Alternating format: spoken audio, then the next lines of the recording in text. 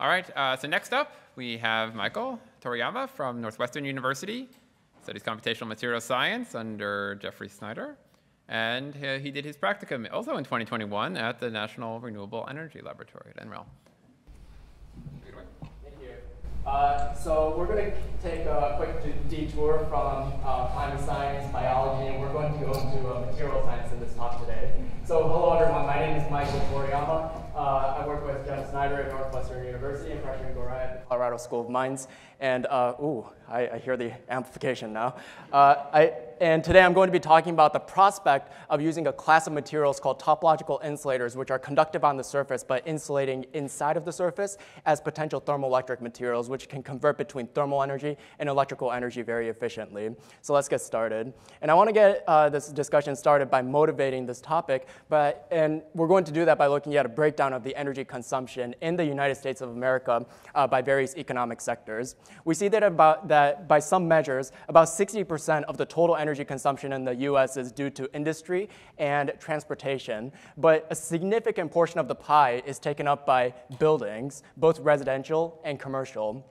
Now, so that may not come as a surprise to many of you, given that millions of Americans live in the US, but what may come as a surprise is that a substantial amount of energy taken up by buildings is actually due to heating and cooling-based appliances. So this includes space heaters, refrigerators, air conditioners, and as you can see from the sub-breakdown, more than 20% of the total energy consumption in the US is taken up by heating and cooling-based appliances or conventional thermal management systems, 20%. So that's a very substantial amount, and because of that, we need to look for very efficient thermal management systems to address the ever-growing energy demand from these types of systems, which, by the way, is expected to grow by almost 3 times by the end of 2050 compared to 2016. Now, that may not be even the scariest part about this. What may be even scarier is the constricting effects that conventional thermal management systems have on the environment due to their usage of chemical agents and refrigerants. So as you can see from this diagram on the right here, this is a projection of carbon-based emissions from conventional thermal management systems alone. And you can see that there's almost a doubling of carbon-based emissions from 2016 all the way to 2050. And by some other measures, this has been predicted to be up to 30%, 40% even. And so now we have this two-headed monster that we need to address due to conventional thermal management systems, the ever-growing energy demand and the growing carbon-based emissions. But luckily for us, just like how there's a Batman for every Harley Quinn and Joker, or how there's a Luke Skywalker for every Darth Vader and the Emperor, we have thermoelectric devices that can address both of these concerns simultaneously. So let me explain what thermoelectric devices are and what they can do. So thermoelectric devices, as the name implies, can convert between thermal energy and electrical energy. So what you could do is you can flow heat through this material and get an electrical current out of it, or more relevant to our problem at hand, you can run an electrical current through the device and make one side intentionally hot and the other side intentionally cold. So essentially, we can use a thermoelectric device as a heater or as a cooler. And this type of device uses no chemical agents that are harmful to the environment.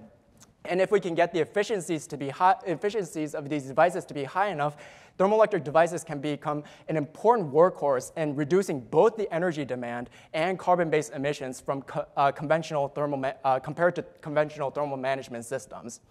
But that's a big if we can get the efficiencies of these types of devices to be large enough. Because the reality of the situation, unfortunately, is that thermoelectric materials just are just not yet competitive with conventional thermal management systems in terms of their efficiency.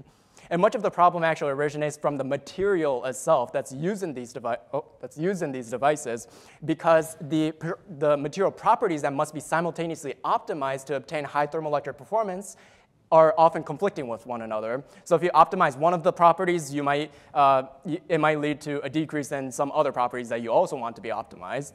And so the community, the thermoelectrics community, is still in a constant search for new design strategies or even new materials for next generation heating and cooling based appliances. And so in terms of discovering new thermoelectric materials, what we like to do is we like to take a step back and look at the characteristics of known thermoelectrics. So here's essentially a zoo of thermoelectric materials that we know are really good for us. And at the temperature that's relevant to our application today, i.e. room temperature or 300 K, there's one material that really stands out, bismuth telluride. Now, what's interesting about bismuth telluride is that it's not just a good thermoelectric material, but it's also a topological insulator. And what we need to know about a topological insulator is that, for this talk, is that it's a type of material that has an inverted electronic structure. So let me explain what I mean by that. All materials can be characterized by something called an electronic structure, just generally speaking. And the electronic structure gives rise to various electronic properties of the material. So for example, how conductive the material is, or how insulating the material is, or even what colors the material might emit. In a normal insulator, such as sodium chloride, there's something called a conduction band all the way up top and a valence band all the way on the bottom. And in a normal insulator, you can typically attribute the conduction bands and the valence bands to one or more atomic constituents in the material. So in table salt, sodium chloride, the conduction bands are usually derived from sodium, and the valence bands are usually derived from chlorine. In a topological insulator, however, we have this inversion of atomic character at some points in the electronic structure, leading to a phenomenon, as you guessed it, called band inversion. And it's a hallmark of all topological insulators. All topological insulators exhibit this phenomenon called band inversion. And in a real topological insulator material, like bismuth telluride, for example, band inversion manifests itself in the electronic structure like this, where you can see that all the bands on the bottom there are mostly tellurium derived, except it has a little bit of bismuth character associated with it, and vice versa for the conduction band.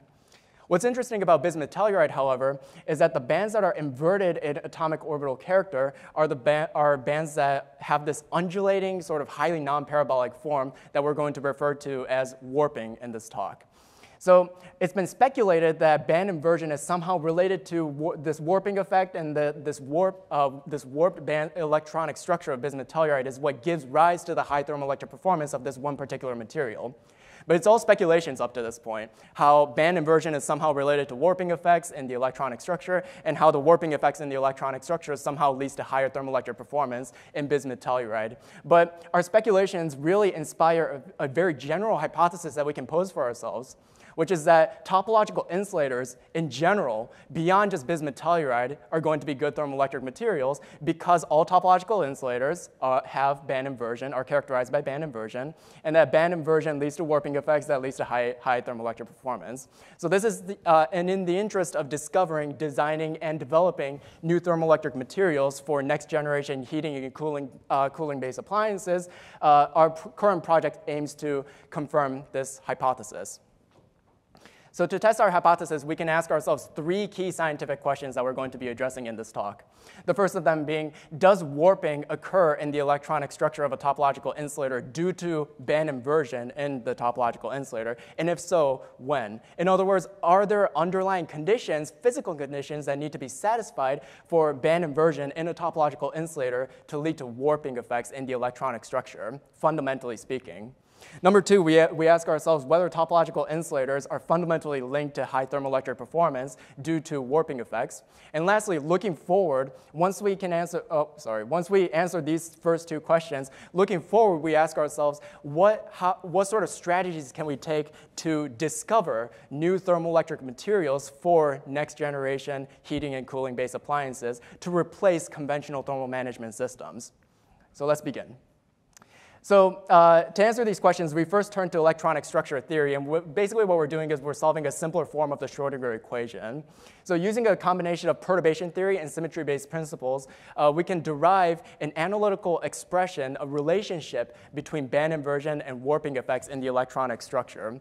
So the theoretical results are shown on the left there, but I want to explain our results pictorially on the right.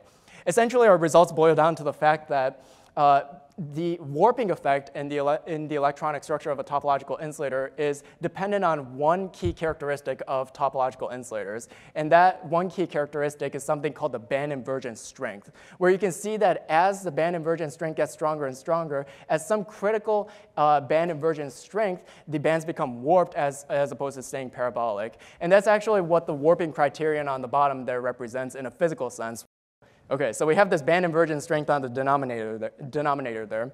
As the band invergence strength gets stronger and stronger, at some critical invergence strength, this inequality is satisfied, leading to warping. So it leads to a switching behavior between a warp band and a parabolic band.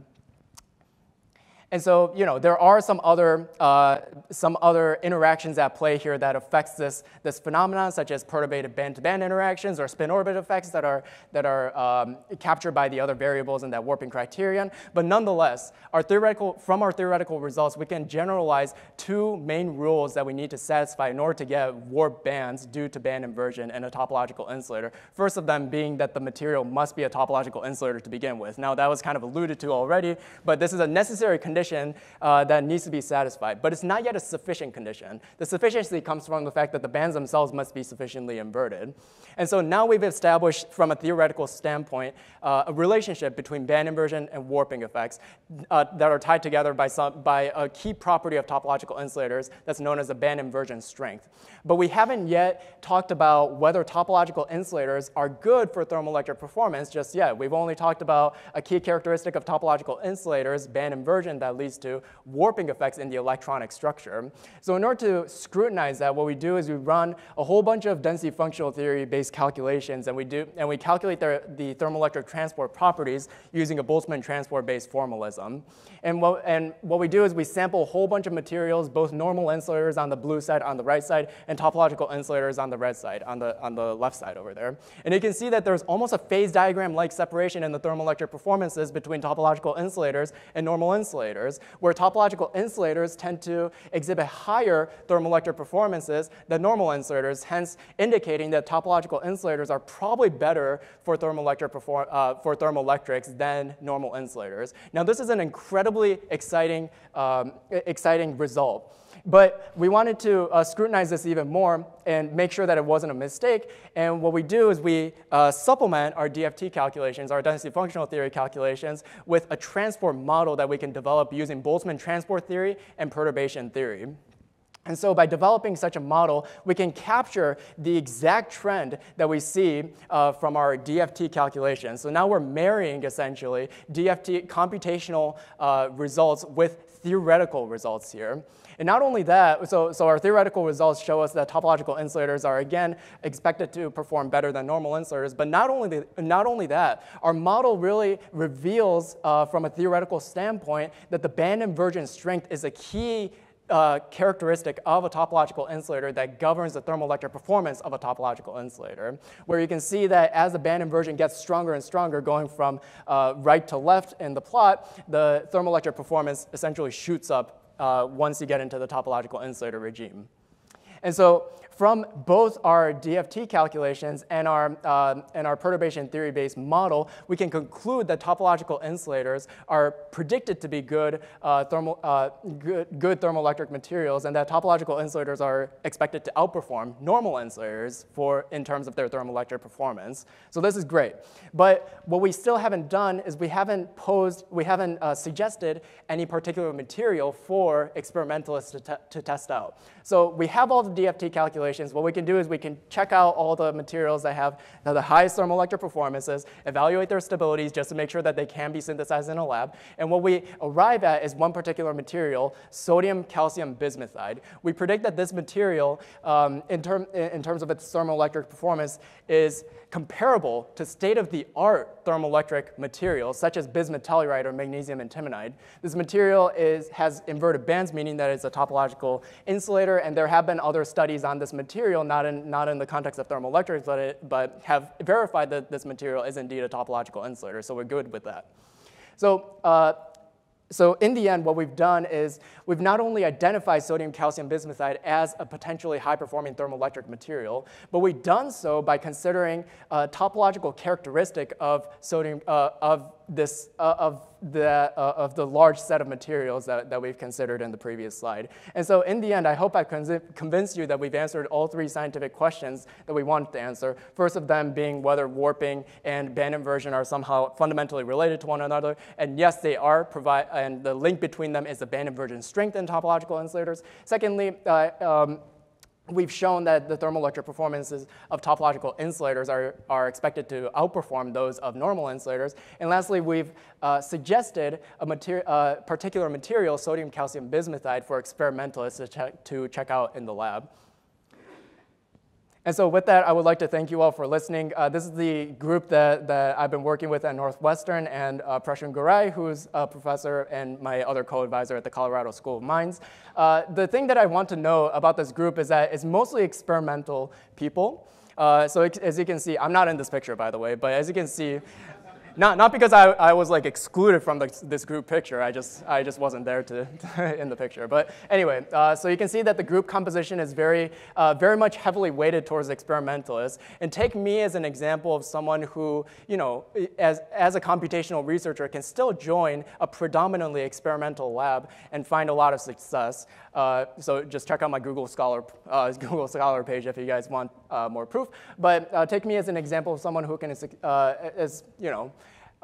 you guys can all succeed essentially in an experimental lab is all I'm saying. So yeah, thank you all for listening, and I would like to take any questions.